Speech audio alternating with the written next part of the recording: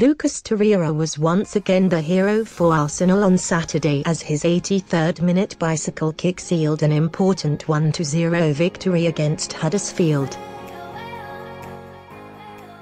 Arsenal had plenty of chances to score throughout the game, but Pierre-Emerick, Aubameyang and Alexandre Lacazette didn't have their shooting boots on. Lacazette did have the ball in the back of the net just before half-time, admittedly, but after rounding goalkeeper Jonas Lossl and scoring, the referee controversially blew for offside. In the end it was up to Torreira to save the day as the Uruguayan acrobatically fired home from Aubameyang's inch-perfect cross.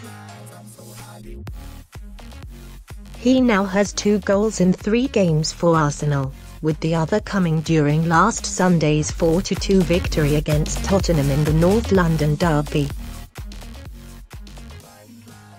Arsenal fans have only had a couple of months to get to know Torreira, but they absolutely adore him and regard him as the defensive midfielder they've needed for so long.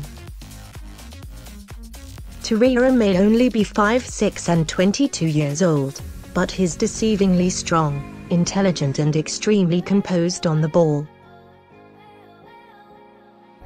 However, there was one moment in the second half where he really let himself down. Granit Xhaka, Shkodran Mustafi and Matteo Guendouzi were all booked against Huddersfield for simulation, and footage has emerged showing Torreira was also guilty of play acting. In the video below, Torreira flicks the ball past Aaron Mui and gets brushed in the face, yet goes to ground like he's been punched.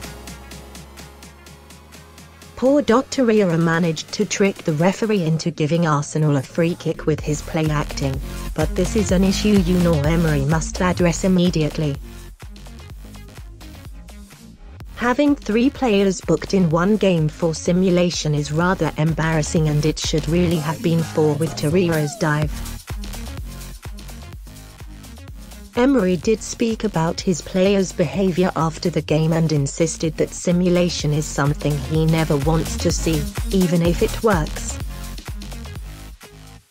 "I don't want simulation for players," Emery said in his post-match press conference. "I want more rhythm in the match. The opposition can decide how they want to play, and for me it is a tough match for that because they stopped a lot in fouls and these yellow cards are good.